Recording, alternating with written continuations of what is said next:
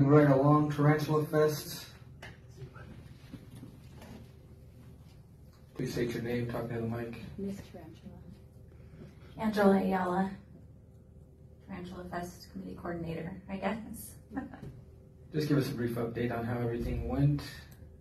So our first annual Tarantula Fest was held October 7th and 8th in downtown Lahaina. I'm a little biased, but I think it went pretty well.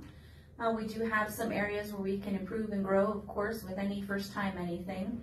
The community really rallied out. They showed up, and the restaurants showed up, and our local businesses showed up in a very big way. I was very proud, every day to be from Lahaina, but especially that day. People kept commenting how nice the people were, and we gave directions. I know a couple of locals took people out from Loafin' to find spiders.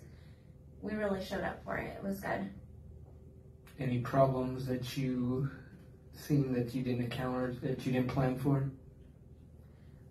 Planning events is not my first rodeo, so I tried to be proactive. There were a few things we can improve upon, but nothing too major. Maybe some restructuring next year, making everything a little more closer together. Try to remember that the people we're attracting aren't from this area, so when we say senior center or courthouse, they have no idea what we're talking about. They have just trying to get better with our maps and getting our resources out. We had a lot of agencies come into our educational pavilion that happened at the Lahaina Senior Center. We all worked together there to really provide information on how to respect the trek. We don't want you to take our tarantulas or hold them or hurt them or anything that could mess up that trek for us. We want to keep it intact, so we made sure to push the educational piece of the festival as well as all the fun parts too. Will you guys be planning a second one?